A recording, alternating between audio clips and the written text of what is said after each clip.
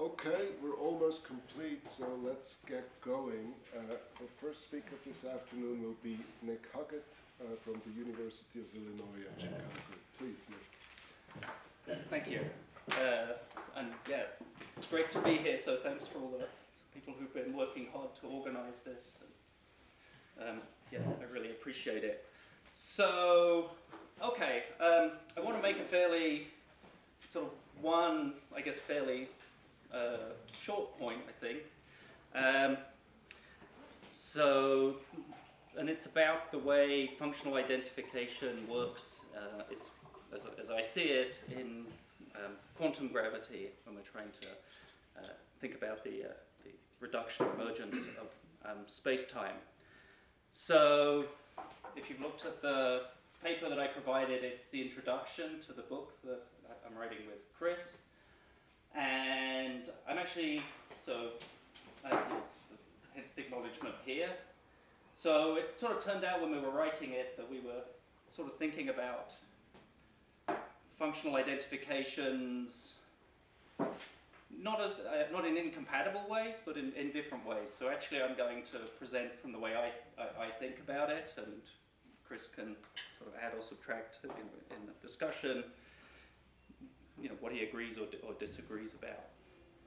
So essentially the gist of the paper, there's I guess two things I want to do in the talk. The first is to compare functional identification in quantum gravity, in the emergence of space-time, with functional identifications in the more sort of standard cases, say sort of mind-brain identifications, or the example that Lewis gives in the same paper, in the functional psychophysical and theoretical identification, sort of light and electromagnetic waves.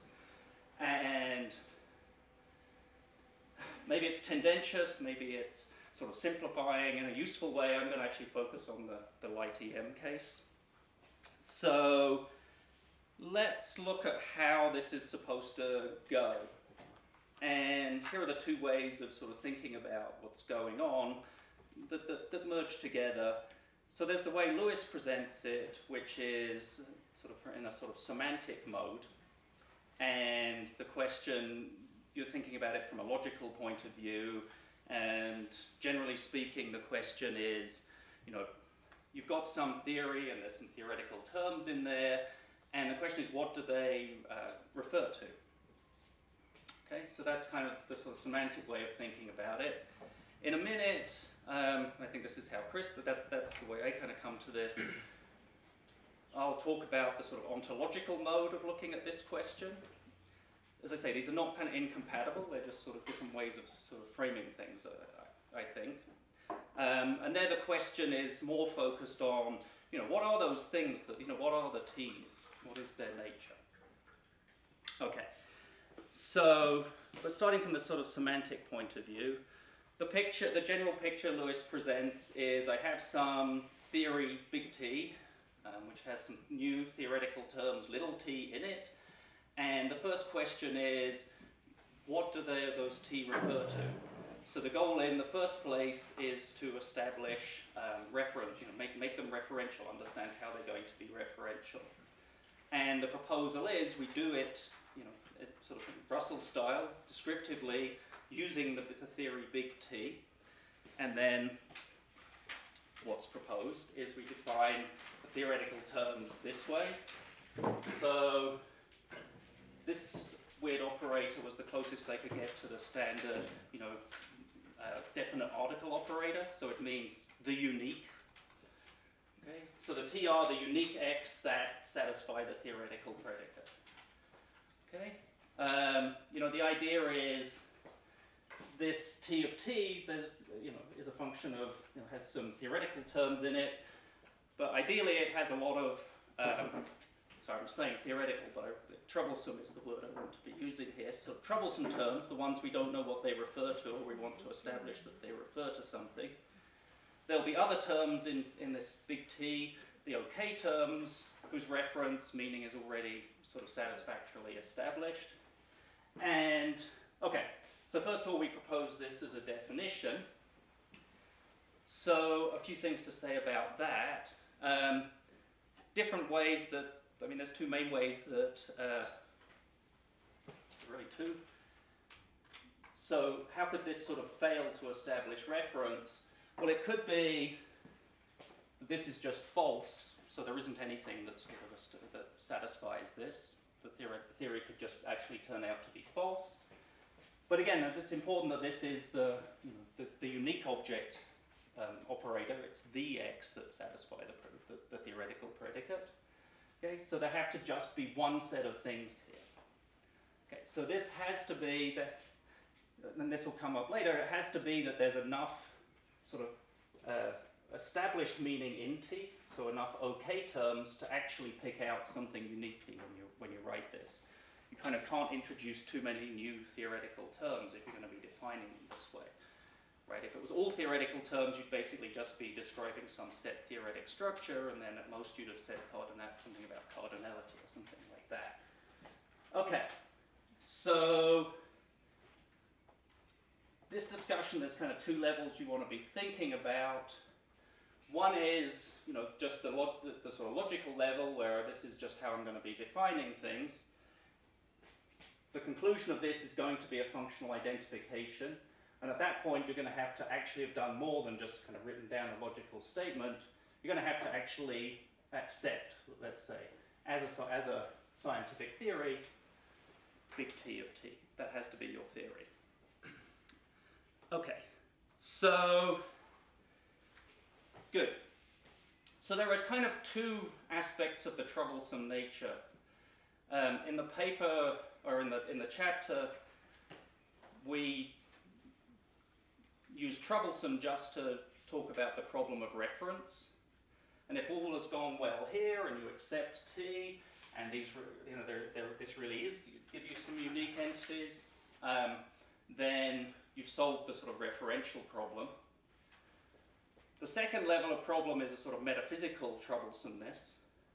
And as I said, in the chapter we don't call that troublesome, but I think I sort of am going to in this slide. So there's two kinds of trouble. So one is, what do these things refer to? The other is a more metaphysical ontological trouble of what are these things? What is their nature? They seem kind of suspicious in some way. And that's what the full functional identification is going to be getting us. Okay, so we assume reference, we fixed that problem, but these are funny things, Well, we've got, what is the mind? So, we've got a theory of psychology here, and so maybe we functionally define mental objects in a general sense. But what are they? Are they really kind of, reasonable, metaphysically, physically safe objects? Or do we have to be suspicious of what they actually are? Or perhaps light. I'm imagining here the theory will be something like the theory of geometric optics and the theory of the speed of light. But what kind of thing is light? Is it really a physical thing? We still have a kind of question about what it is, even though we can talk, we say define the term light, and so it's referential. It doesn't really mean, it seems we know exactly how it fits into the world, and in particular into our sort of physical picture of the world. Okay, and so here's the story about how we go from here, and this is the outline, what's usually called the Canberra plan. So hence the background. So what we hope the plan is going to be, well, there's some other theory, big R, whose troublesome, whose terms are the little r. Okay, they may need to be functionally defined, but somehow big R is a theory that's not metaphysically, ontologically troublesome. That seems well grounded in the how we understand the physical world to be. Moreover, this is a theory we accept. I'll talk a bit about, the last slide will come back to what acceptance means, but it's something like, take as being true, but well, that's one possible reasoning, one possible meaning it might have. Okay. Then what we want to understand, the thing to show is that these R's also do this T. They also satisfy the T predicate. Okay. So there's the R's in the second theory are, and we come to realize in some sense they also satisfy the theory predicate T. I'm going to gloss here. Usually they're not literally going to do that individually. There's going to be something that in the chapter we call sort of aggregation, coarse graining, combining together, sort of in consort together, they will do this. So in the paper, and you can, I didn't put it in to keep things sort of tidy, but anytime you sort of see an R, not in the big R theory, but in the big T theory, really there's some sort of aggregation going on. So what I'm really, when I write this, I kind of really mean like this, but I just kept things tidy, okay? Okay. Good. So this is just recapitulating Lewis, and I think even in the very same terms he did. And now there's just a simple, you can see, it's just a simple matter of logic that this statement and this statement entail that R and T are identical, or aggregates of R are identical with the T's. Okay? Because the T's are the unique things that, this says the T's are the unique things that satisfy T. We now think, and then we also put in that the R's satisfy T, and that logically entails that those things are identical. So, you know, there's a number of things going on in Lewis's paper, and maybe some of the important ones are not even kind of made explicit by him, but one of the things that is made explicit by him is he's arguing that bridge laws are set, I mean, that's how he puts it, that bridge laws are not sort of are not empirical hypotheses. They're not things that need confirmation. Okay? This is, you know, broadly speaking, you know, a bridge law, but I don't need any empirical evidence for it once I've accepted this is the functional definition of functional definitions. This is a definition, and then this is a further fact that I need empirical evidence to establish this. But once I've done that, there isn't a further step of introducing bridge laws. I just have the identification as a matter of logic. Okay, so that's the kind of general scheme. And okay, so I gave you a talk briefly now about the sort of ontological mode. And then we'll sort of apply this, I'll give you an example, and then we'll apply it to space-time. But of course the idea is, you know, in step one, I've solved the problem, you know, if this works and this definition kind of uniquely picks some things out. We've solved the problem of what do the T refer to, how do, you know, what are the reference of our troublesome theoretical terms, and in step 4 we've solved the metaphysical problem. You know, the T's seem to be metaphysically troubling, but it's okay. They turned out to be R's, and the R's, we know how they fit into the physical world. It's all good. Everything is safe. So, as I understand it, you know, this is the Canberra plan, is what I've just described. I'll put the passages in. We also put this in sort of ontological mode in the paper. So I will kind of paraphrase what we put there. And here we were kind of drawing from sort of how Jaegwon Kim thinks about sort of functional identification. But to my mind, these things really are the same thing, just sort of put in different terms. I think perhaps the point I want to make, though, is clearer in the semantic mode, so that's why partly why I've focused on that. But at very least, it became clearer to me in that form.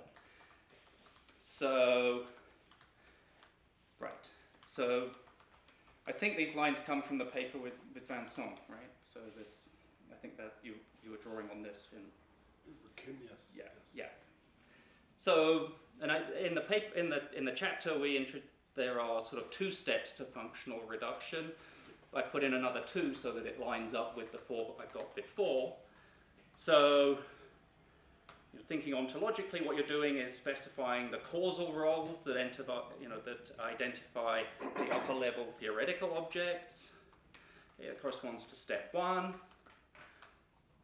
Second step, it's in parentheses because it's sort of implicit in the chapter, but I wanted to sort of bring it out to be explicit here. Then we sort of have to accept a theory, R, which tells us, what the little r are, and we feel good about them. They're clearly part of the physical world. So, the R, there's no kind of metaphysical worries that they're sort of strange things or not properly physical in some way. So we know what we have those. Then we have what we put in the chapter. The sort of second step of the functional reduction is explain, explain how the R fill the functional role that the T play, which obviously corresponds to step 3, and clearly presupposes that we know what the R are, and they're the kinds of things that we want, that we can form explanations with. And then, well, what you conclude from that is, well, again, the T are the R, right? I mean, that's the functional reduction picture. The things that do this causal role, they're T's. Well, the R's do it, so that's what the T's are. So this now gives us the, again, the ontological reduction. Okay. So let's just run through how that goes. So that's the sort of abstract way of thinking about it. I'm going to run through the first part in another example, in the case of light. Again, to sort of, at least at this stage, maybe in questions it'll come up, but avoid questions about mind and brain. So there's the scheme. And so here's how it would sort of go step by step. So I'm interested in, what light is. So first of all, I'm going to functionally define what light is. Well, maybe I should have had a picture of geometric optics or something, but I thought some lasers would be good. So, but if you're thinking about what the T would be here, I would say, as I said, the sort of theory of geometric optics, plus some other well-established sort of facts about light, the constant speed. Okay, so that tells us what light is. It's the thing that satisfies those sort of theoretical postulates. We're identifying it with electromagnetism, so there has to be, but light's kind of a weird thing. What kind of is that? Is it really properly physical? As you know, sort of historically, there's a lot of different views about light and whether it's somehow something. Aristotle thought it was something that came out of your eyes and sort of touched things. I mean, what's going on here? So I think it's it's a reasonable kind of case. We need some part of the physical world that we sort of understand and think is properly physical and is sort of unworrying and untroublesome. And that is the theory of electromagnetism. And, oh, I didn't put it in the slides. I took all the pictures. They're all Creative Commons from Wikimedia. And I like that this, this is a GIF. I hope you can sort of see the field lines come on. We see the induction happening.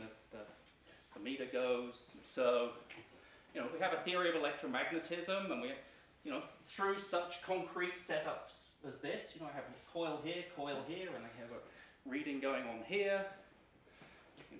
Faraday throwing the iron filings around the magnets to trace the field lines. We have, this is a theory which leads us to think that electromagnetic waves, they're fine, it's well understood, meaningful, totally physical aspect of the world. I mean, okay, there's books where people wonder what fields are and so on, but as far as things are going here, electromagnetic fields, it's fine. We have a theory about that we accept. This is the story. Okay, and what the next step, of course, is to come and realize that the waves that we have according to the Maxwell's equations that describe electromagnetic phenomena behave in exactly the way that light waves do. They have the speed of light, they satisfy the laws of geometric optics, and from that, well, we just apply the same. So there we go. That's sort of the solution to the wave solution to the Maxwell equations, and it does everything that light does according to our theoretical postulate. And on that basis, well, once we've accepted 1 and 3, it just follows, again, as a matter of deductive logic, that light is in fact electromagnetic waves, once you've accepted those things, according to Lewis. Okay. Sorry, it follows from them whether you accept them or not, but whether you accept it depends on accepting those. All right, so that's the sort of standard case. Now going to the space-time case. And I think this plan deserves a new name. So anyway, if anyone has an idea of a good one, let me know. Okay, so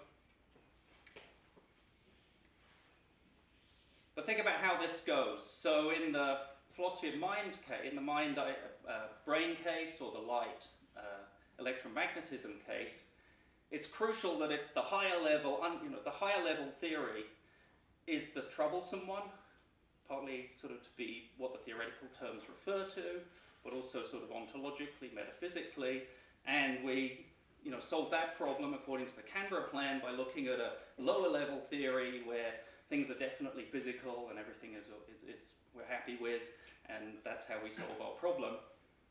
In the space-time case, the situation is reversed. Okay? Because the higher level case is space-time, well, those terms are going to be troublesome already, but it's the lower level quantum gravity case where we have the big trouble.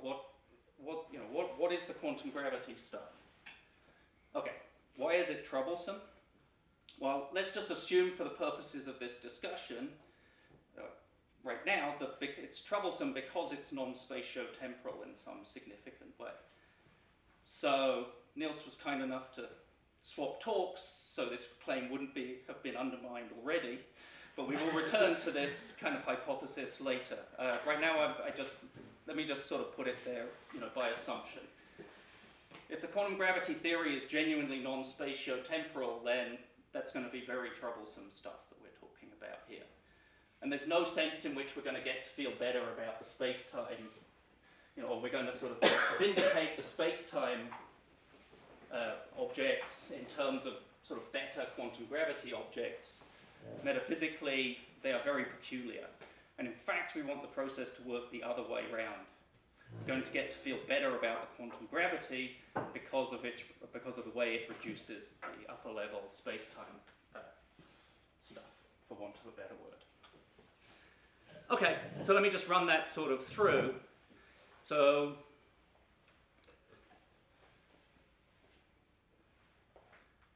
again, sort of referential and metaphysical troubles here. First of all, sort of in the referential question, we can't play the standard Lewis trick and give a functional definition of the elements of quantum gravity because, it's a bit quick here, but if the theory really is a non-spatio-temporal one, what one expects is there simply aren't enough enough okay terms in it to actually make a proper definition. Even supposing I've got some theory QG of Q that's true, if there are few or no okay terms, I'm just going to describe as it were, just a sort of set of first-order relations between the elements, but that's not going to be enough to pick out anything specific in the world. We're sort of talking about just picking out some sort of set theoretic structure, and that's not enough. We actually want to be able to, the Q have to refer to things and real things, physical things in the world. So that's not going to work. Also, I've indicated, the metaphysical question is going to have, the metaphysical vindication is going to have to go differently as well. But still, we can still run the sort of basic Lewis scheme here and see what happens. The same basic logic is logical, points of deductive logic are going to work. But we're going to have to sort of rethink how they're related to one another. Okay. So first of all, we will functionally define the space-time terms. Okay, so we've done that. It's true we probably have to do that to make the space-time terms referential. So one project is going to be talking about what the functional roles of space-time, the functional role of space-time is.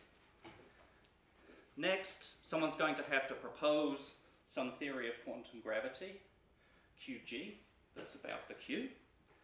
As I said, this is not going to be generally enough to allow us to actually make the Q referential.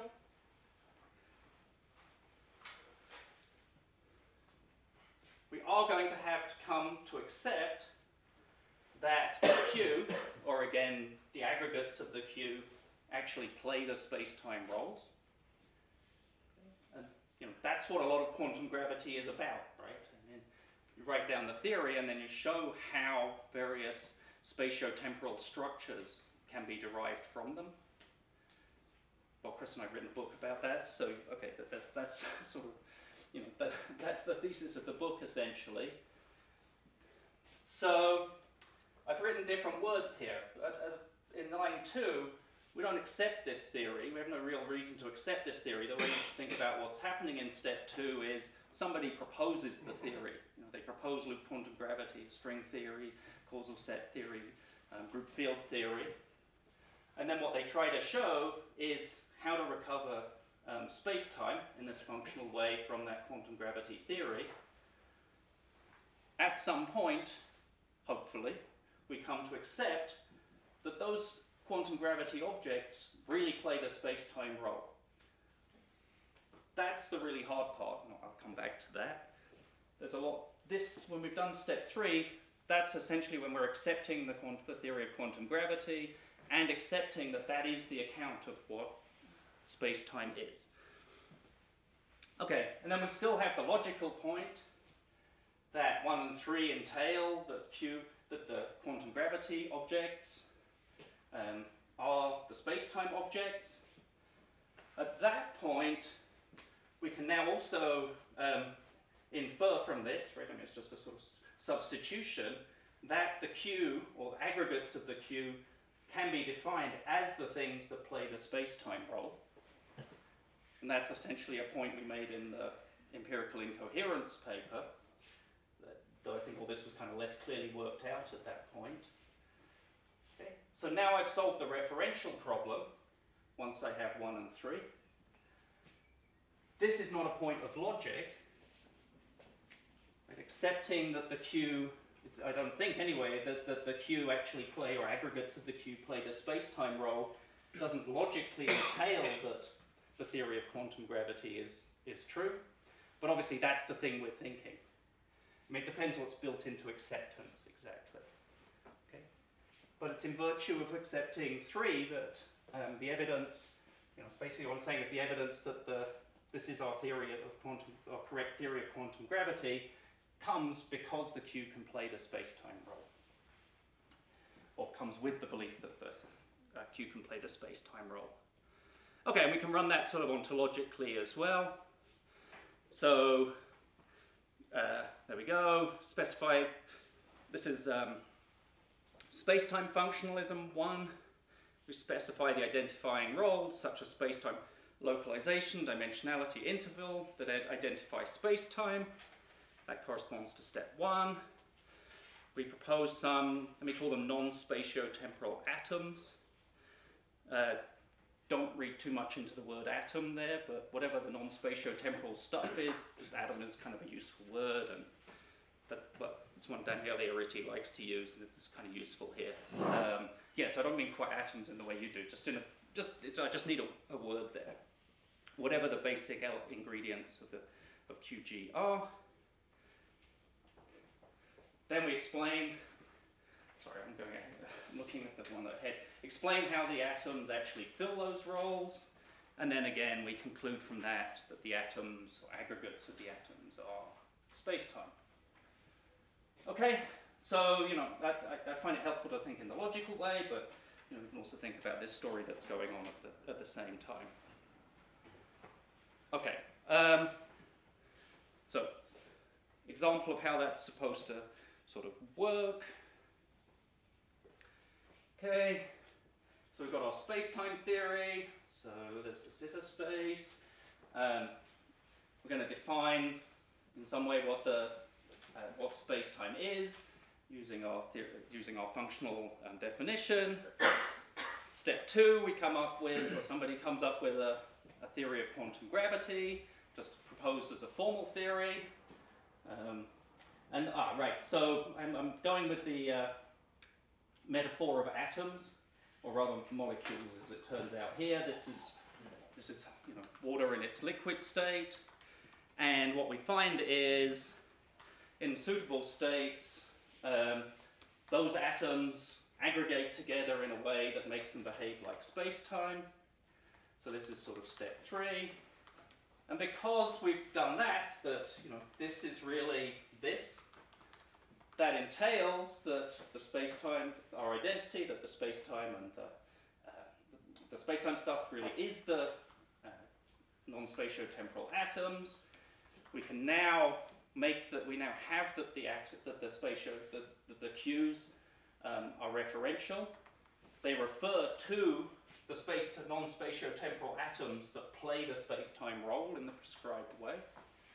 Right? So we need that so that we actually can refer to things. And of course, coming to believe that this really is this is the point at which we can, come to have confirmation that this theory of the non-spatiotemporal atoms is really correct. Okay, so, but things are going in sort of totally the opposite way. It's not that we now feel good about space-time, or we sort of feel that the metaphysical puzzles about space-time have been resolved, because we've seen that it's really just composed of some more fundamental stuff that we think is metaphysically or ontologically unproblematic. We've come to think that this is metaphysically unproblematic because it can play the space-time role. Things are exactly the other way kind of around now. Okay, last slide. I know I'm a little over, but so that's what this is what the right, that's what it's supposed to show. That's what the chapter said, and on the basis of that I had a really interesting conversation with Baptiste by email. It was probably a year ago now, so I think it was after the talk I gave in Pittsburgh, probably. I don't know, there was some talk that I gave that we were talking about. And I just wanted to I think we sorted out a number of sort of miscommunications, and I made clearer what I thought was kind of going on here. I don't want to kind of attach any of this to him, and he can own it later if you want, but whatever. But I think just some things I want to say to sort of try to clarify what's going on here. So obviously the sort of background worry is, are we done? Have we now sort of vindicated is everything sort of vindicated here, especially the have we done enough? Yeah, let me just put it that way. Is there an explanatory gap between quantum gravity and space-time left over? So this is one of the main points I want to kind of make from pointing out how things are reversed in space-time functionalism compared to ordinary, psychophysical functionalism, for instance, is kind of all the work is really, given that we have space-time theories, it's like all the epistemic work. Obviously, there's sort of formal work and creative work to be done too, and but sort of epistemically, in terms of coming to accept theories and accept vindications, all the action is at step 3, coming to actually believe, accept that the Qs, the quantum gravity atoms, can actually play the space-time role.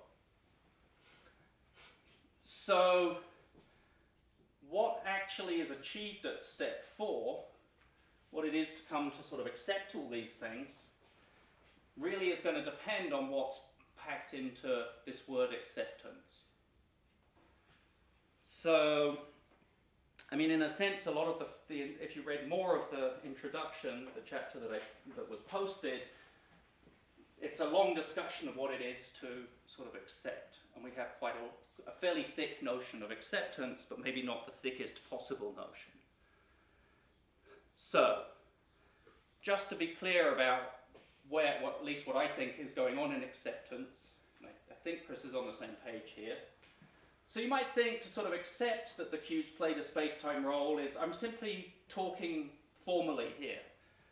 There's just some mathematical proof that, you know, in terms of the law, the quantum gravity laws, the QG, that in fact, you know, this is true. Right? It's just purely formal.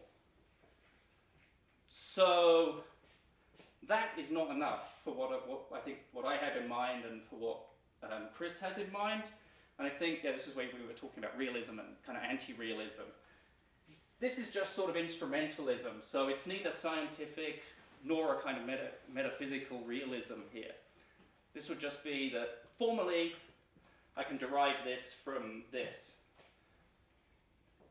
But acceptance should be more than that. I actually want to think that there really are these quantum gravity atoms, these non-spatio-temporal atoms, and I want to be a scientific realist about the quantum gravity theory. So,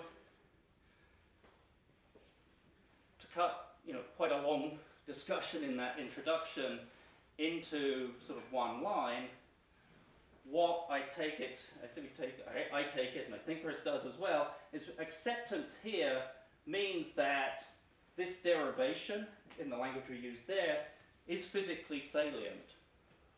So the question here, so the idea here is, from a physical point of view, we have a physically satisfactory explanation of how it is that the Q are playing the space-time role. It's not just formal, but somehow the steps of the formal derivation, the assumptions of the formal derivation, really track true physics. They're really physically salient. And that's a significant challenge under the hypothesis that we in fact have a non-spatio-temporal theory, because all our sort of ideas about what I would say account as a valid physical explanation assume space-time. They're sort of spatio-temporal explanations. So there's going to be a lot of work trying to figure out what counts as an adequate explanation, as a physically salient explanation, once one's trying to achieve step 3. That's partly why there's a lot of work there. This is not it's not just going to be formal. One has to really rethink what counts as as explanation in physics. So, in the introduction, Chris and I boldly claim that when we've done that, there's no explanatory gap, there's no hard problem. That's done. That's enough. On the basis that that's kind of packed into what it means to be physically salient. The question is, and I think that's almost where I'm going to be sort of finishing, is there something more? Some kind of, I don't mean metaphysical realism in the sort of Dummett sort of sense or anything like that. There's some other kind of further realism or some further question. It's not just enough that this explanation is physically salient, somehow it has to be metaphysically salient as well. So that's what I think Chris is skeptical about. Maybe this is a useful way of sort of framing what's going on. We think we can pack enough into physical salience to close off there being any kind of question at sort of step 3, if that's helpful. Okay. And I already made this point. But what it is to be physically salient is sort of highly non-trivial, and in some sense that's partly what's going on in the book, is trying to figure out what is going to count as an explanation in these cases. As I said, because we're talking about a theory that by hypothesis is non-spatio-temporal, what actually will do this, is up for grabs, is something that has to be kind of worked out. Okay, that's it.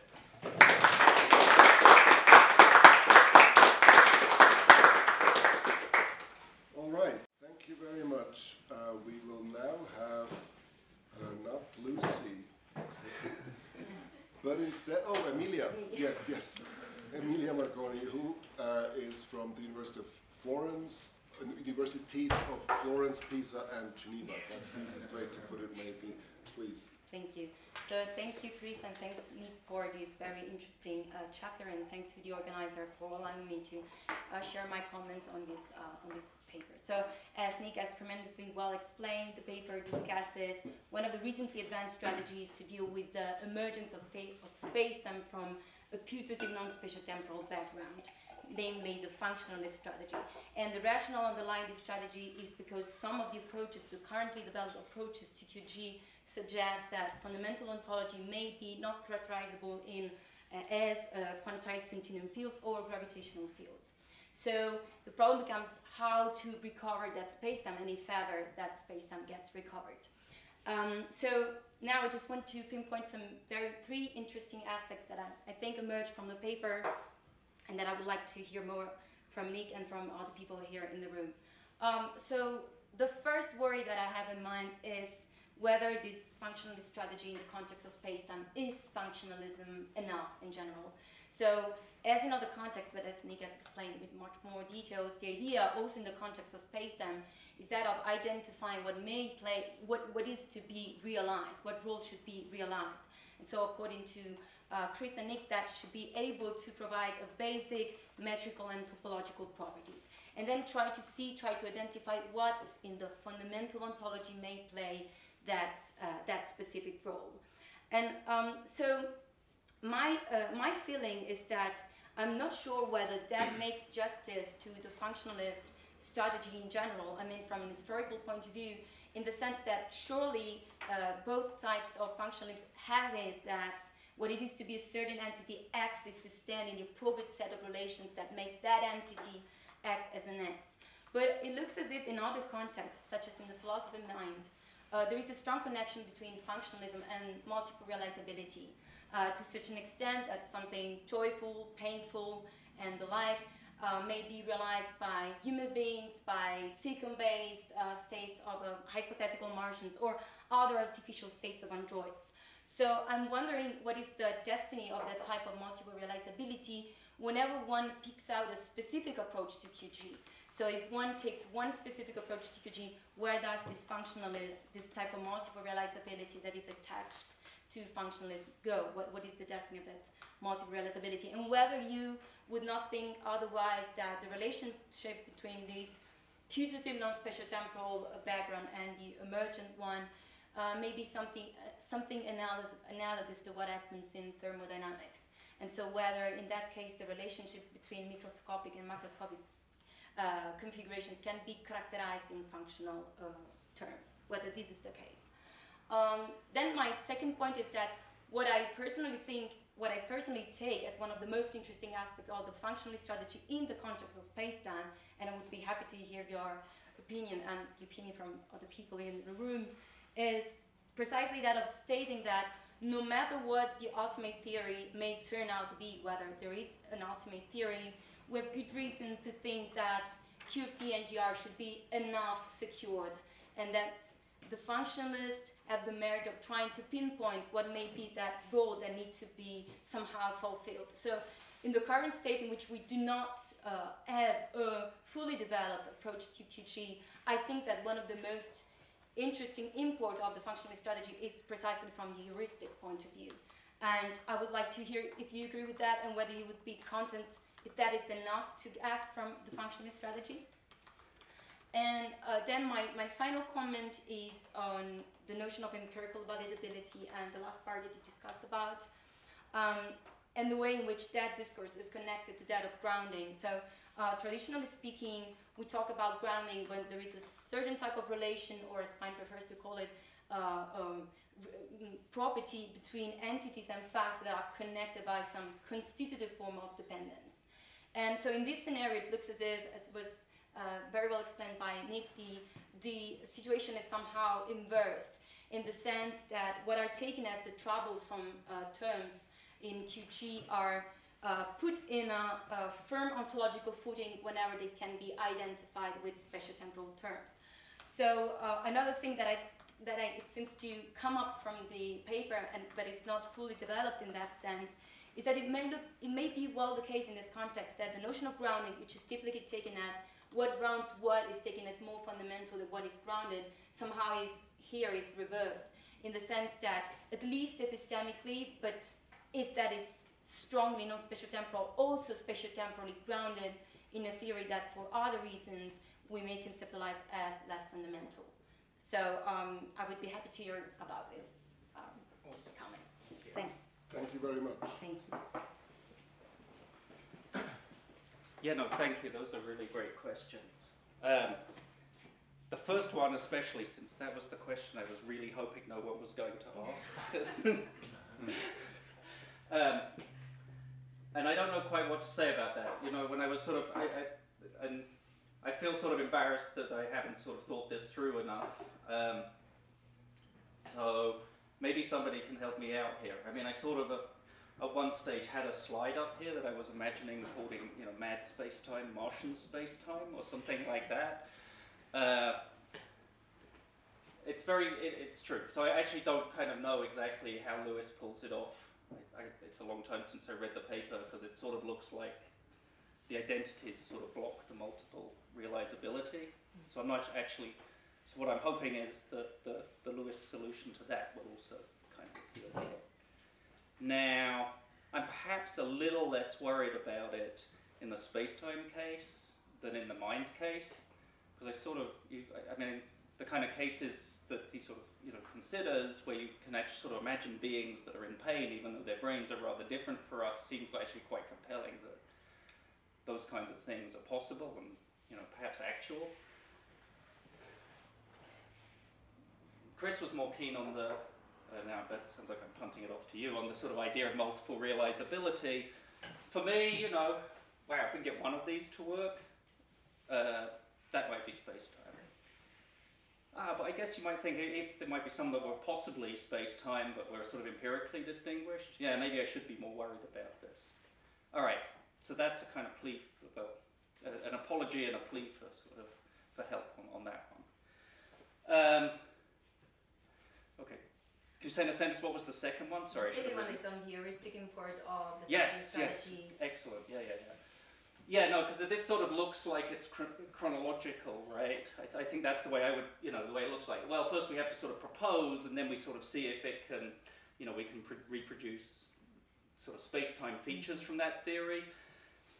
Yeah, this is, you know, it's not really supposed to be historiography or something. It's supposed to be kind of just breaking things down logically. And yeah, I totally agree that, of course, no one's going to be proposing this without an eye to being able to recover space-time, and in particular thinking about what Niels will talk about, you know, what aspects of space-time we're going to kind of hold on to in the quantum gravity theory to sort of figure out what it is we want to propose. Is that was the question? Yeah, no, so totally in terms of methodology, these are kind of blurred together, but you know, Lewis gives us this structure where they kind of come out as logically distinct steps. Yeah, no, that's great. And then, sorry, the third one was in like an inverse form of grounding. Whether you think that might be feasible? I think. Did I say grounding in the talk, or I think I've been really kind of trying to avoid saying grounding to avoid that question. And I think it's okay. I see what you think, but I think it's okay. I've tried to put it so, you know, we've got the problem, you know, the trouble of reference and the trouble of sort of metaphysical vindication. And I don't think solving either of those kind of requires grounding in the sort of metaphysical sense. You know, the question of definition is sort of a logical one, semantic one. I just want to be able to say give you a description that actually uniquely picks the quantum gravity atoms out. And I'm not saying anything is grounded in anything. I'm just going to tell you some facts about them, you know, here, that they and only they answer that description. And I think grounding is a thicker notion than that. But even the metaphysical vindication is not really grounding. I mean, if you're really taking identity theories seriously, that's what they are. I mean, it's not like one's more fundamental or one kind of grounds the other. I don't have the picture of the space-time now, but you know, that's what it is. They're okay. I know they're okay. I don't have sort of metaphysical worries about them because they are the things that make up space-time, and that's okay. So I said make up. Okay, you might say that sounds like a synonym for grounding, but I mean make up in a sort of physical sense. They have a physical story about how they make them up. If that's what grounding is, maybe that's okay. Okay, so even if you drop the grounding, like parlance, which is, I admit it's a bit ambiguous, when you say that two entities get identified, then you specify that like S in that case corresponds to like an aggregate operator. And so that, in this sense, how would you situate this with respect to the discourse on emergence and fundamentality? Because it's like a collective behavior of these putative underlying.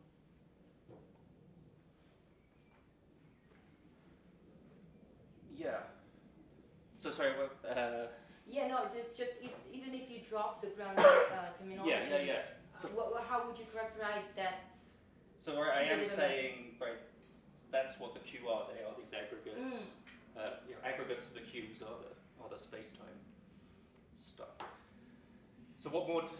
So that there may be like an explanatory notion and maybe putatively an ontological gap between what happens there and what happens in that case. Otherwise, you just drop the emergence, the reference to emergence. Because if you said that those are just equally fundamental, then you're not considering the role of, say, also the aggregate operator, or maybe I'm missing something. No, good. No, I think I feel happier with the question now. It doesn't have grounding in it, I guess. So, So this, I think, then is all sort of built into this, this physical salience. I mean, is that there's a legitimate physical explanation of how it is that when we aggregate these things, they behave like this. Okay. So I guess I don't have a sort of a more elaborate sort of general account of sort of emergence, but I mean, in a sense, I think that's all I want to say about sort of emergence and reduction, and that's what it is. That's how it. There isn't some other story I need there. What I need is to work out what physical stories I can actually tell in this context. Okay. So it's sort of physics rather than metaphysics here is what I have in mind. But it sounds like you're pressing that there may be something more to say at sort of step 3 here, perhaps. No, so just to clarify, I'm not referring to the relationship between S and Q, but what is supposed to together form the S with respect to Q. So you mean, so what counts as an alpha? No, the elements that figure in that aggregate operator. So what is the relationship between the elements figuring there and the Q that you identify in the higher level, lower level, as you want to call it? Here. Right. So I think that is the question of what is, what counts as physical salience. So, so go to another part of the introduction. If you think about, one could sort of think about talking about sort of ideal gas theory in terms of kinetic gas model. Okay, and so we sort of functionally identify, so the upper theory is about pressure and temperature. Okay, and then we can run the same story, and so we can talk about what when we think about pressure, you can refer to what's happening on a pressure gauge. Okay, I've got these gauges, and it's reading a certain pressure, and if I have temperature, I put a thermometer in, and it's reading a certain temperature on the the mercury is risen a certain height, and the kind of physically salient sort of derivation of the ideal gas, the reason the sort of kinetic gas model looks like a really nice physically salient derivation is, well, pressure comes out to be just the atoms kind of bashing on the pressure gauge, and so of course there's momentum transfer.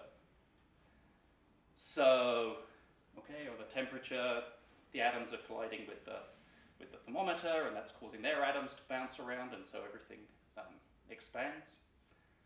So, right, I mean, that's the story, the kind of story I'm telling there is based on sort of principles of physical explanation and our understanding of what counts as a good explanation. And I guess for me, that's the story that we need, to actually convince us. So that's an example of the sort of story that will be physically salient, but we need something very different in the quantum gravity case because we're not going to be able to appeal to spatiotemporal processes in that way. Okay. So I will say one word about why I would talk about emergence in this case, in the quantum gravity case, and not the sort of, ideal gas, kinetic gas sort of case. It's exactly because I think, one way of sort of thinking about why I would talk about emergence here, well, I think in the chapter we sort of talk about the great difference between a theory that's spatiotemporal and one that's not spatiotemporal. I was thinking about a way of making that a little thicker is exactly this point is we don't know what it is to give a good explanation, a physically valid explanation in terms of a theory without space-time. And in a sense, that's a way of sort of seeing the gulf between that has to be bridged here that sort of indicates the word emergence, but not in the full sense that philosophers often give it. Okay. I don't know, was that kind of stabbing roughly in the kind of the way I'm thinking about sure. it in terms of emergence? Thanks. Okay, thank you very much.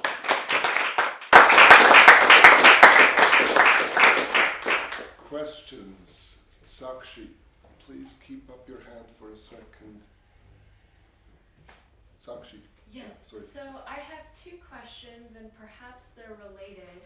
I am trying to make sense of how this identity relation allows you to keep some sort of account of emergence because, and maybe this depends on how you define emergence, but from what I understand, even in thermodynamics, although the definition of, say, temperature as average kinetic energy involves an equal sign, there's some novel behavior that you need to account for too on the higher level description, and it's not clear to me, especially if we're talking about emergence in terms of a transition, let's say around the Big Bang, between a state that seems to have no effective space-time, and then going to one that does. So I'm not sure how the fourth step could capture that aspect of emergence.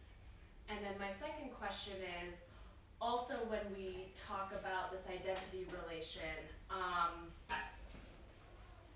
even something like a table is equal to the atoms that make up the table. It doesn't seem like there's a negation in one of the elements, but here we're saying space-time is equal to non-spatiotemporal atoms, and I don't know if that's a terminological thing that can be done away with, but to me it sounds kind of strange to then have that identity make sense. Yeah, good. So the second point, first, I think it's sort of, my idea is it's, and I guess our idea is that it's addressed by, because of this aggregation. It's when I have them sort of put together in the right way, then there's space-time. So they aren't kind of in general. This is just, so this is a shorthand here. So you're saying even though the element we're defining as non-spatiotemporal, the aggregate operator doesn't make it a pure negation, basically. Yeah, no, that's what this says, I guess, right? The right aggregates of non-spatiotemporal stuff is spatiotemporal. Okay. Yeah. Okay.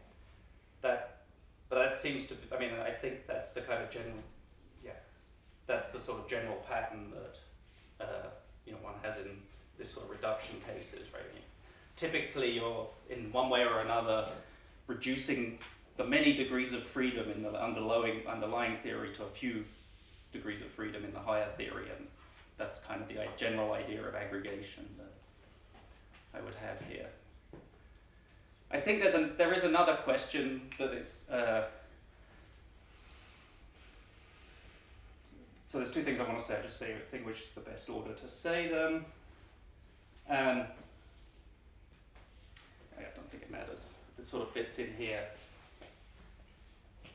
This is all quite an this is all a massive sort of idealization, really, to think about it this way. Not just because of this sort of historic, the way it's doing things historically. Of course, we don't really believe this, because we expect there to be kind of quantum gravity to, say, produce corrections to our space-time theory. So all of this somehow has to be sort of, and I think this is, I don't know whether it can even be done in sort of Lewis's framework. Really, all these things have to be, they need somewhere to have sort of approximately operators inserted in them in some way. And so things, but then you end up with sort of approximately identical.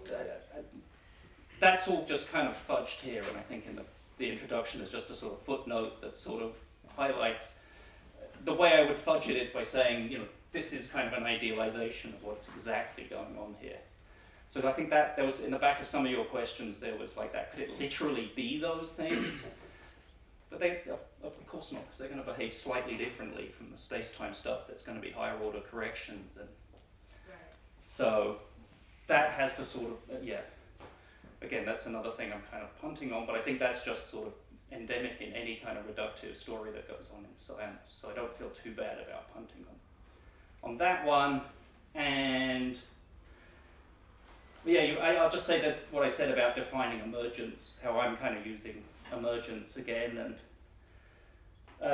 no, actually, that's good. The thing I just said sounds a bit like what you were thinking about in the ideal, sort of ideal gas, kinetic gas kind of case as well. Yeah, absolutely. That's in the background there. So do you think allowing for like an approximately identical operator would still give you the emergence of the phase transition sort? Yeah, oh yeah, so that one too. So putting aside the question of, you know, what is a phase transition when there's no time? Right. Putting that aside, yeah, no, I think it would be, you'd have different phases where, right, sometimes you could aggregate them and this would come out true, and in other phases you couldn't aggregate. They wouldn't be the right aggregates for this to kind of come out to be true. Yes, good. That was the other sort of thought there. The aggregation is kind of, yeah, is important here. Okay. We have quite a line here. Lorenzo, please. Yes. I'm not sure that, you know, your condition 1, the definition 1, is going to escape the Leuvenheim school or things like that.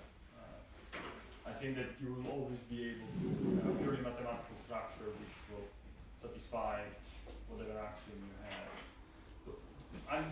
Nonetheless, I'm sympathetic to this approach still. My suggestion, the way I would do it is you would fix the quantum gravity theory first, and then you say, okay, whatever satisfies this condition and is definable from the primitives of the quantum gravity theory. So that excludes relation which you can define from mathematics, but not from the primitive physical notion of the particular theory you're working on. So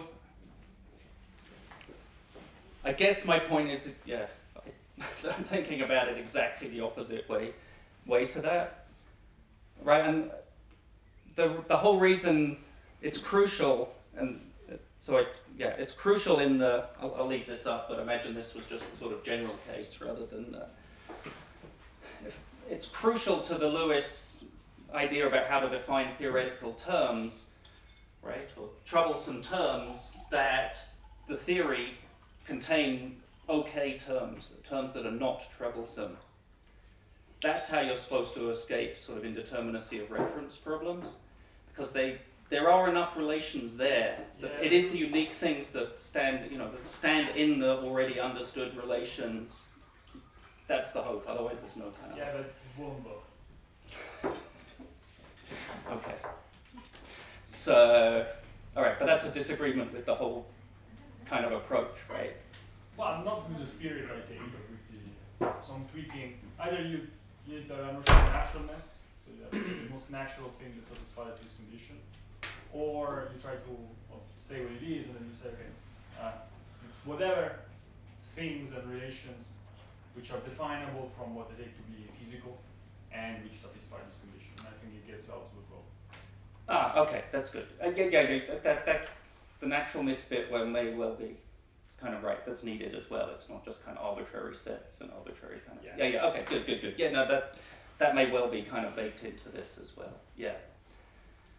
But that sounds like a different answer from the bit you were saying about defining the quantum gravity bit first. Because what I do want to say is, right, I can't just give the equivalent thing for the, I can't just define away the Q's in this way, because even given naturalness, there just won't be enough already defined okay terms in the theory of quantum gravity, because it's so radically different. Oh no, we're just saying that you need to add the notion of naturalness, and maybe one way not to take is the primitive is to say, but this notion of naturalness just means definable from the primitives of the quantum gravity. But the primitives of the primitives of the quantum gravity are without meaning. That's the problem. I mean, that's the problem here. So that doesn't seem like it's going. That's kind of the point. That's why I have to go the other way. This is the only way I actually have, assume naturalness. This is the only way I have to define the quantum gravity terms. Okay. It's not going to work to try and define them first. Yeah, you cannot define both. Yeah. So good. Okay, Sam. Yeah, so this is really interesting. I want to suggest another option between you and Lewis, and to see why you didn't go this way. So when you sort of don't do the Lewis thing, you kind of reverse the epistemic story as well. So in his epistemic story, you've got, there's these troublesome things, you want to try to understand, like the mind, what the hell is that? How could it be physical? Here's a picture. Then you turn it around and you say, well, quantum gravity, what the hell is that? Here's how we understand it in terms of space-time. You don't have to have that kind of epistemic layer, it seems to me, on the Lewis program, right? You can just be like, look, we want a thing, here's a theory, let's find the thing in the theory, and it doesn't confirm the theory, it maybe doesn't contribute to other sorts of things. And I'm curious as to why you have this sort of added idea that it confirms the underlying theory, rather than just, like, here's a step that we're going to need to take in order to understand the ontological connection between the two theories, and then, you know, it doesn't really give you any epistemic boost. And the reason I'm curious is because I guess I'm slightly worried about the idea that it's going to confirm a theory, and what this kind of confirmation would be, because it's some kind of, I don't want to say non-empirical confirmation, but like, it's a different kind of confirmation to the kind of confirmation that we might be used to, I think. Right. Good. Yeah, no, it's nice you kind of picked up on this as well. So, yeah, I'm not quite sure sort of what to say, except, so going back to the sort of standard, psychophysical identification, right? Right, it's a matter of deductive logic that I get the identity out at the end. But that I've now sort of vindicated the psychological, I mean, it seems to depend on that I actually do think that the physical theory is true, for instance. So logically speaking, it doesn't, right? You don't need to run that identification. Nothing needs to be true. Well, no, but okay, it's good. But I want this argument not just to be valid, I want it to be sound. I think it can all be framed conditionally, so it can all be sound without having to actually say that anything in any particular theory is true. It's just like, if you accept this, then that, and if you do this, then that, and if you do those two things, then you can have this kind of identity. So let's see. So the thought was, right, sort of 1 and 3, right, entail the identity, but if I actually want to sort of be compelled to accept the identity, then I have to actually take 1 and 3 as being true. Yeah, but I think they could be conditional statements, conditional on acceptance, rather than actually saying that you do in fact accept anything. I see. So you would say, I would just have the thing I was accepting would be the sort of, whatever the conditional, if 1, 3, then this. Yeah, but I want to be a realist about this, right? So I actually don't just want it to be kind of conditional. I think I do want this to be how things are. I see. Does that sort of... Yeah, I mean, I don't want to take up too much time, so maybe I'll follow this up with you. Okay, but I'm happy to be kind of pressed on that, because I do certainly feel that exactly what the epistemology here is. I feel like you can do it in an epistemically lightweight way that might still do the things that you want, is my thought, but I'll follow it up with you later. That's what I think as well. Can I just, actually, I'm just... Okay. But I'm not sure I see this as a sort of bug rather than a feature. I mean, I wasn't saying it's a bug. Part of the question Yeah. is, how do you actually come to accept a theory of quantum gravity? Sure. It might be this way, I Yeah. suppose. I guess that's an option. I mean, it is surely going to be more than just accepting this, because you'll want to sort of you'll want there to be unique empirical signatures for the theory that you're adopting. It's not just enough to get GR back out of it. Yeah. Okay, Al. Yeah, thanks. Some of the stuff has been covered, Samantha, so just make a quick remark about the multiple realizability. I mean, in the sense in which there is multiple realizability, even in this picture, I mean, it's been illustrated by Maria on that sheet, where you've got the same sort of space-time is realizable potentially by quantum gravity and string theory. And I guess the difference with the mental case is that we don't think that, like, the actual fundamental physics allows for both types of space-time in the same way. We do think actual fundamental physics allows for, like, our pain and also Martian pain. But why should that matter? There's still kind of scope for multiple realizability. You just have to go to another possible world to get it. I mean, I wouldn't like that, but lots of people would. Yeah. No, I think when I was trying to answer that question, that kind of was flashing through my mind, and I was trying to sort of say that as well. Yeah. I agree. Just that there might be only one way that space-time is actually realized does not kind of make this less of a worry. Yeah. That doesn't answer how I solve the problem, right? That means I have to kind of... Why is it a problem? Sorry? Why is there a problem now? Oh! It now patterns with the other case. In both cases, you can have multiple realization. So it's not a disanalogy with the mental case any longer. Okay. The only remaining disanalogy is to do with whether the actual physics allows for multiple realization. Good. I have a very simple-headed sort of problem here, right? And so maybe somebody can just easily disabuse me of this, right? So what we're always sort of saying is I've got sort of Q1 equals S, and I've got Q2 equals S, but I have Q1's not equal to Q2. Oh, but maybe if it's in different possible worlds, it's okay, because that's the... Does that make sense? I can't have both the loops and the strings are space-time, but they're not equal to each other, I thought right? if there was a worry here, it was a worry that there was like a disanalogy with the mental case in this case. And it's like whether you allow for, whether you're getting an identity theory kind of functionalism or a non-identity theory kind of functionalism, like a Romo realizer functionalism. Yeah. Still they're patterned the same way in both cases. So it's like if the concern is a disanalogy from the mental case, then you can resist that concern. Yeah. No. I didn't mean that. It was rather the other way. The ways you solve it in the mental case, need to be should work here as well. I would like to add that even if there is this analogy between the two cases, that, in my view, does not sort of invalidate the space-time functionalism. It may just work slightly differently in that case. So from the mind. I mean, regarding the multiple realizability. Yes. Yeah. It's not fully analogous, but so functionalism might still be the best. Yeah, no, that's, I mean, and obviously the point of the talk is it's actually really quite different in some ways. Yeah. All right, Niels. Yeah, maybe I'm mixing up your work, so the two of you, with that of you and Vincent, but in some of it you say that you refrain from taking a stand on whether you're a realizer or role functionalist, right? That's the two of you, yes. right? And something I'm kind of wondering about is, from a naturalist perspective, I mean, it seems quite possible that distribution gravity is compatible with string theory, or especially CDT, asymptotic safety, and so they're all compatible with one another. I mean, one side of the coin and the other side of the coin. So why don't you then take a stance for being either, let's say, for being, say, role functionalist rather than a realizer functionalist? I'm just wondering. Yeah. I was going to let you answer it, but then I was going to say, I think we say the same thing. There's a place where we say, it could be entities, roles, properties, states, whatever. Or we actually don't take us.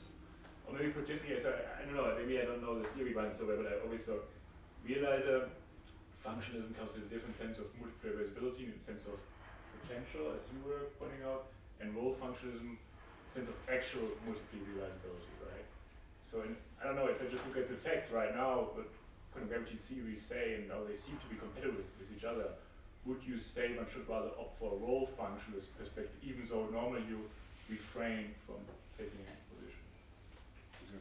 Oh, I Okay. have not thought about this problem, but Can I it just say sounds- something very quickly? Ramification of this kind is not going to be very friendly to role functionalism. So if you want to keep this picture, realizer functionalism is probably where you're going to want to go. And that's why people pile on Lewis precisely because of the multiple realities. But I take it that this was your worry, and that this is your sort of simple-minded worry, right? Yeah. So this might push you that way. Yeah.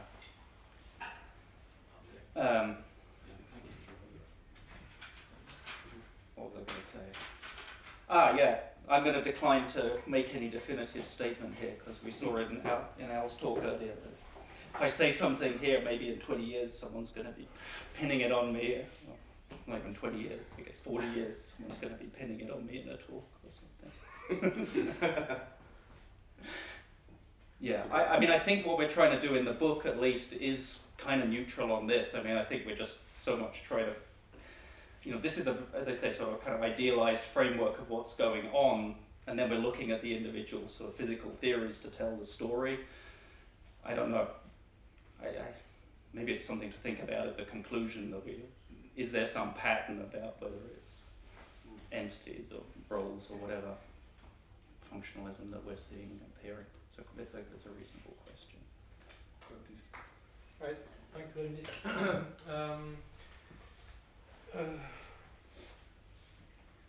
I guess I want to resist a bit the way you have added the conditions 3, but I think we kind of change our minds, the two of you, after the discussion. Because I might rather change your mind a bit on what's physical salience, but it seems to me now that you put a little bit more on physical salience than you used to put before. And actually perhaps what I would call the hard problem or the explanatory gap problem would be more at the level 2 of the physical salience. Right? If you can at each stage of your mathematical derivation explain to me what's going on, you just give me the physical explanation, then for me it's fine, there is no explanatory gap. So actually in the synthesis paper I distinguish between two different problems, the hard problem or explanatory gap problem and the ontological problem. And the ontological problem is perhaps more what you want to stay away from, that will correspond to condition 3. And the ontological problem is to understand what's real. Like you can be a dualist about consciousness in the physical world. Should be kind of dualist as there is a physical, the spatial temporal world and the non-spatial temporal world, these kind of things. Or should we have an identity theory? Or should we use grounding to read the two ontologies? Or as I like, should we use composition? So those sort of questions will be the ontological questions that will correspond to your condition 3. But I think in the paper, what I call the hard problem would be perhaps more at the level 2. So I will have no problem with your story if you can give me a story with a kind of reasonable sense of what you call physical science, like we understand a bit what's going on in the physics beyond the mathematics. And yeah, if that's the case, then I guess if you agree with what I just sketched out, I guess we're kind of on the same page, even though I want to, with other like Al or Sam, do more work at the ontological level. But we can agree perhaps at level 2, right? And another thing I want to add is that for me functionalism is a bit tricky because you can have a minimal form of it, where you just use kind of linguistic functionalism or logical functionalism or analytic functionalism, whatever how you call it, and you try to commit yourself as less as you can about how the ontology is to make this kind of functionalist story works. So what I dislike perhaps in this, sometimes what people have the tendency to think that functionalism is addressing the more ontological questions. Because basically what I do in the paper is say, well look, functionalism can come in many flavors. Yeah, you could have, so as Neil said, you can have raw functionalism, occupant functionalism. So you have different flavors that will lead to different answers about what's the ontology in the world. But you don't really, if you don't want to get to what you call level 3, you can steer away from that and just use a kind of functionalism. I mean, from my point of view, perhaps the most natural ontology to apply to you will be some kind of identity theory with a kind of many-to-one composition, like you just have spatial-temporal entities are just identical to collections of non-spatial-temporal entities. But of course, you don't want to go that far. But yeah, that's roughly my overall reaction to. Great. That's really that actually makes me feel like I did kind of actually pull out the important things that were going on in our conversation. And that's incredibly helpful for, I think, understanding where we were at least for me and you, since we had the conversation. But I hope that sort of was helpful for people, as well. Yeah. So that helps me understand as well. I mean, and I think it was Saksh's question. This is, coming back to this is sort of an idealization. I take it one way of putting what you're saying is, what does this equals really kind of mean? Yes. And that kind of comes at level 3. Yeah. And even a bit too, perhaps. Which? Sure. Both. No, you'd have. That would certainly inform what was here. It wouldn't be a priori. You'd want to see how the actual physically salient explanation went. Yeah. So that's very helpful for where I can see there being sort of another question. And it sounds like, I think this is what I meant, or we meant all along, was there is a lot packed into what it is to be physically salient. Like that's what we really think is really tracks how the world, how things are happening in the world, and the ways in which one thing really kind of can explain another thing. So what we count as sort of a valid explanation, as a legitimate explanation. And I think that that's not, it's going to be way thicker than just sort of hypothetical deductive nomological kind of explanation or anything like that. There's going to be a lot more constraints on what counts as an explanation and what things we can kind of appeal to.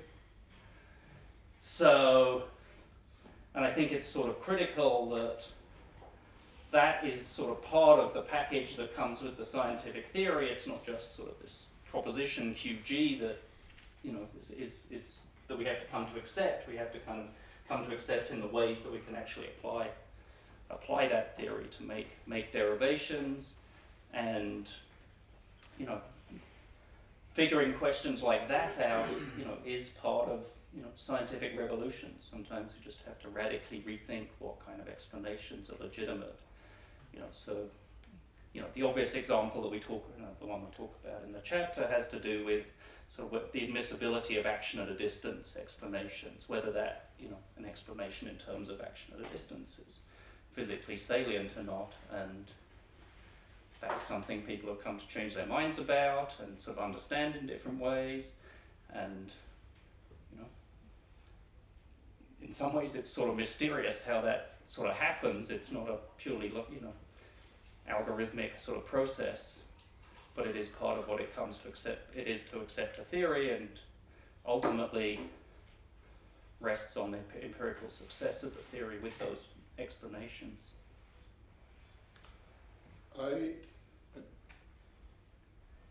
At the beginning you said I should feel free to add or deduct. Yes.